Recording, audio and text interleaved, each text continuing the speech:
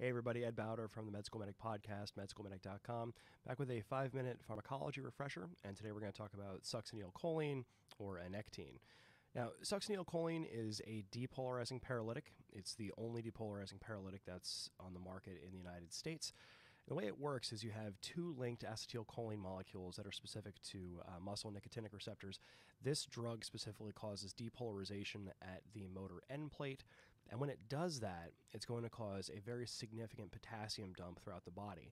Now, that leads the drug to have a whole lot of contraindications, and we're going to talk about that a little bit later. So, what would you use a drug that has this very specific purpose for? And you're pretty much going to use it for RSI, and that's about it. And especially pre-hospitally, there's not a whole lot of other reasons to use this drug. There's some debate as to whether or not it's ethical to use it in hospital for other reasons, but right now, pre-hospitally, we're going to use it exclusively for rapid sequence induction. This is a patient whose airway we can't manage, we can't control them, so we have to kind of knock them down and paralyze them to maintain their airway. So how does this drug work? When we give succinylcholine, what's going to happen is it's essentially going to prop open the potassium channel. Remember going through medic school and we talked about the sodium-potassium pump and how we all hated it? This is where it becomes relevant.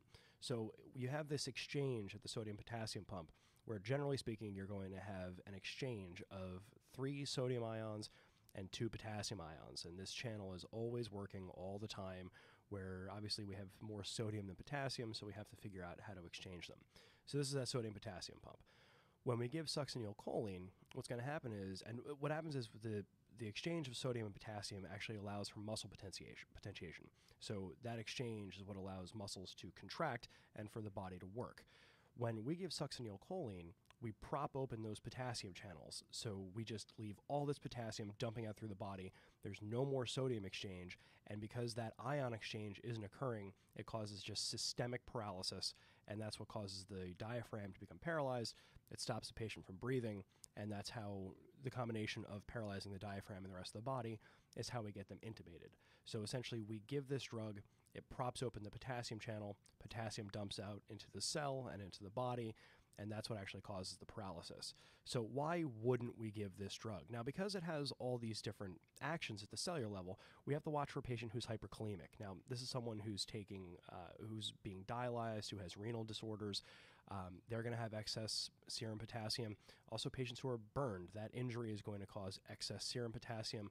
Malignant hyperthermia, Duchenne's muscular dystrophy. Again, these patients who have these muscular disorders are going to have excess serum potassium. Penetrating eye injuries, because succinylcholine can cause increased intraocular pressure, so we don't want to give it to someone who has a penetrating eye injury.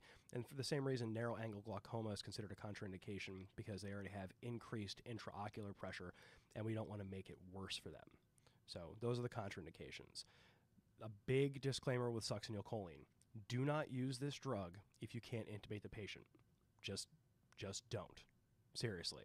You're going to paralyze this patient with this drug, and they're going to stay paralyzed for 7 to 10 minutes. And if you can't paralyze them, if you can't intubate them, you really shouldn't be giving this drug. This is a drug that works very well, but it's a drug that should be given with a lot of caution.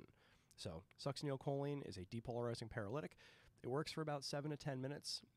Your dose is going to be 1 to 1.5 milligrams per kilogram. And do not give this drug to anyone who has excess serum potassium, and especially anyone that you cannot intubate. That has been your 5-minute refresher. My name is Ed Bowder from the Med School Medic podcast. Be sure to follow us on all the social medias listed above. Check out the podcast on Apple Podcast and Stitcher, and we'll see you next time.